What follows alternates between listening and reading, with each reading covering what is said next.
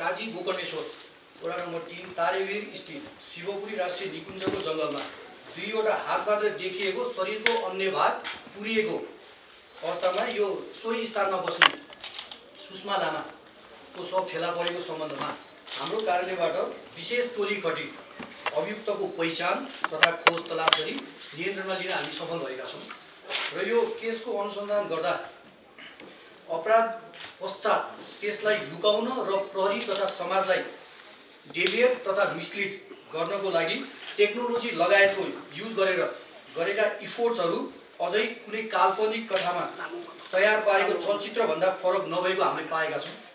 त्यो तपाईहरुले हामीले चर्चा गर्छौँ र यसको घटना विवरण सम्बन्धमा यो सरस्वती हामीले यहाँ पावर पोइन्टमा पनि राखेका छौँ। यो 22 गते फेब्रुअरी 5 को दिन सुषमा तामाङ कलेज जाने भनेर निस्किन्छन् तर उनी साँझ घर फर्किदिन्। त्यसपछि 23 गते फेब्रुअरी 6 को दिन उसको फेसबुकमा एउटा पोस्ट राखिन्छ। पोस्टमा चाहिँ नवविवाहित दुला दुलीको फोटो हुन्छ। फोटोमा चाहिँ उसको फेस हुन्छ र दुलाको चाहिँ फेसमा इमोजी राखेर टाँसिएको हुन्छ। त्यसको फोटो हामीसँग छ, अहिले तपाईहरुलाई हामी देखाउँछौँ। र त्यसपछि अब म सरी सबैलाई 3 दिनमा म आउँछु भनी त्यसमा पोस्ट गरेको पाइन्छ। त्यसपछि त्यस माघ 25 गते सुषमा लामाको घरको मान्छेहरू चाहिँ प्रहरी वृत्त बौद्धमा हराएको भनी निवेदन दिन जानुहुन्छ। त्यसपछि फेरि 26 गते हराएको निवेदन दिएको भोलिपल्ट फेरि सुषमाले प्रयोग गर्ने मोबाइल फोनबाट उसको दिदी बिन्दा लामाले प्रयोग गर्ने मोबाइल फोनमा अर्को मेसेज आउँछ। अब तपाईहरुले किन पुलिस रिपोर्ट दिएको, अब म यहाँ गइसके, मेरो अब पेटमा बच्चा पनि भइसक्यो होला, अब म आउँदिन, अब मेरो चिन्ता नगर्नु, म आउँदिन भनेर त्यो लेखेको टेक्स्टहरू पाउँछ। र त्यसको झन्डै 1 महिना 2080 फागुन 24 गते साँझ त्यो अघि हामीले भनेको ठाउँमा त्यो जङ्गलमा हात मात्र देखिएको र शरीर सम्पूर्ण गाडीको अवस्थामा एउटा शव भेटिन्छ। त्यो शव भेटिसकेपछि 25 गते त्यसको उत्खनन गरिन्छ। उत्खनन गरेर हेर्दाखेरि स्कुलको युनिफर्ममा त्यो शव हुन्छ र शवको त्यो जुन स्कुलको युनिफर्म हुन्छ त्यो भित्र चाहिँ घरको चाबी हुन्छ। त्यो चाबी हेरिसकेपछि उसको आमाले चाहिँ सुषमा लामाकै शव हो भनेर शनाखत गर्नुहुन्छ।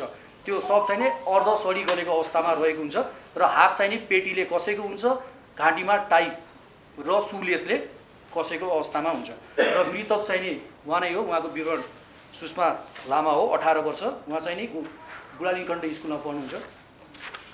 र हामीले चाहिँ पक्राउ गरेको व्यक्ति त्यो घटनामा सम्बन्धित व्यक्ति चाहिँ रुपेन्द्र लामा, पुरुष, सोही स्थानमा बस्ने उहाँकै छिमेकी हो। त अब यो अनुसन्धानबाट हामीले विभिन्न कुराहरू खुल्न आएको छ, हामीले खुलाएका छौँ। त्यसमा चाहिँ रुपेन्द्र लामा भन्ने मान्छेले मृतक सुषमा लामालाई विगत 8 महिनादेखि एकहोरो मन पराएको अवस्था छ र निजहरू बीच भेटघाट चाहिँ यो घाँस काट्न जाँदा, बाख्राहरू चराउन जाँदाखेरि कहिलेकाहीँ भेट हुने गरेको बुझिएको छ र निजहरू बीच कहिले पनि फोन सम्पर्क तथा सोसल मिडियामा फ्रेन्डहरू भएको हामीले पाएनौँ, त्यो चाहिँ छैन। रुपेन्द्र सुषमालाई एकतर्फी माया गर्ने र पटक पटक प्रेम प्रस्ताव पनि राखेको अवस्था छ र सम्पूर्ण जोडी सुषमाले चाहिँ इन्कार गरिदिएको अवस्था छ। र अब त्यसको लागि इन्कार गरिसकेपछि यो रुपेन्द्रले के गर्छ भने मृतकलाई 8 दिनसम्म बाटोमा ढुकेर बस्छ कि मलाई प्रेम प्रस्ताव स्वीकार गर्यो भने गर्यो, नभए महिला चाहिँ मारिदिन्छु भन्ने, मेरो भएन भने अरू कसैको पनि हुन दिन्न भन्ने सिद्धान्तले। त्यसपछि 4 दिनसम्म चाहिँ जुन हामीले बाहिर डिस्प्ले पनि गरेको छौँ एउटा फ्लामको कुटो, त्यो कुटो लिएर 4 दिनसम्म चाहिँ ऊ बसेको छ। त्यो खाल्डो खनेर पुर्दिन्छ, उसले प्री प्लान गरेको छ। त्यो निजले हत्यापछि पुरेको स्थान पहिले नै हेरेको छ, बाटोबाट कहाँनिर म के गर्छु, कस्तो गर्छु, कहाँ जान्छु भनेर पहिला नै रेकी गरेको अवस्था छ। र घटनाको दिन निज मृतक एक्लै कलेज गइरहेको देखि त्यो 8 दिनसम्म किन गरेन भनेपछि कहिलेकाहीँ ऊ कलेज नजाने, कहिलेकाहीँ चाहिँ साथीहरूसँग, उसको साथीहरू पनि सँगै कलेज जाने हुन्छ, त्यो दिन चाहिँ साथीहरूसँग जाने हुन्छ पहिला, त्यो दिन चाहिँ ऊ एक्लै भएको उसले पायो। त्यसपछि उसले भेटेपछि प्रेम प्रस्ताव राख्यो।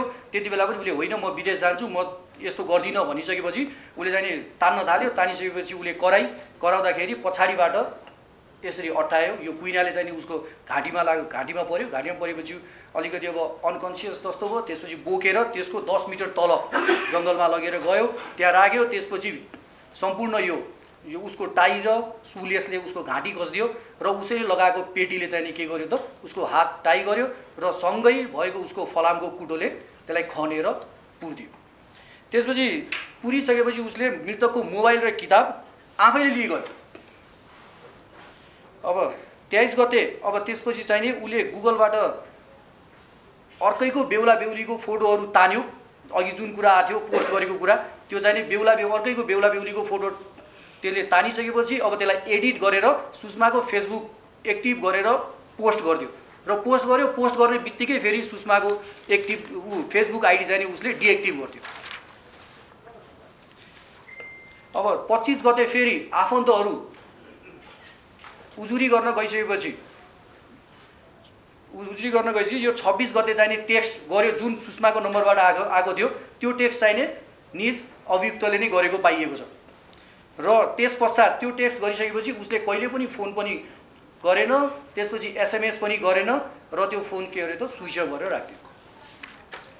अब तपाईलाई अघि भनेको थियो त्यो फेसबुक ओरिजिनल फोटो जुन चाहिँ उसले गुगलबाट तानेको थियो यता छ। त्यसपछि यो चाहिँ नि उसले एडिट गरेर उसको फोटोसपबाट आफ्नो उसको चित्र यो अनुहार मात्र राख्दियो। त्यसपछि बेहुलाको चाहिँ नि पत्ता पाउला नि थाहा पाउला अथवा भागिसक्यो भनेर गर्नको लागि त्यसरी इमोजी राख्यो। यो चाहिँ नि उसको पहिलो दिन हामी जुन 24 गते देखेको थियौं सब जुन चाहिँ यो अवस्थामा थियो उसको हात मात्र बाहिर छ अरु केही पनि छैन। त्यसपछि यसलाई उत्खनन गर्दाखेरि यो अर्ध सडी गलेको अवस्थामा चाहिँ उसको शरीर हामीले फेला पार्यौं। यो चाहिँ अब पोस्टमार्टम रिपोर्टले चाहिँ के भन्यो भने त्यो शरीरको चेक गर्दाखेरि cause of death ligature strangulation भनेर देखाएको छ जुन चाहिँ उसको बयानसँग मिल्न जान्छ र यो चाहिँ खनेको खाल्डो यही खाल्डोमा पुरेको हुन्छ उले। त्यसपछि यो चाहिँ डिस्टेन्स हो जुन ठाउँमा जानको लागि पैदल 19 मिनेट लाग्छ त्यो घटनास्थलदेखि उसको घरसम्म मृतकको घरसम्म र स्कुल चाहिँ लगभग 1 घण्टा 18 मिनेट देखि 28 मिनेटसम्मको बीचमा।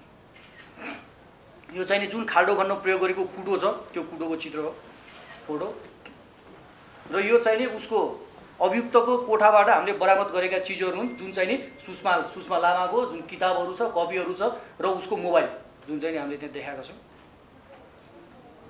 हस् धन्यवाद। अब हामीले सोच्दै नसोचेको चीजहरुबाट है अब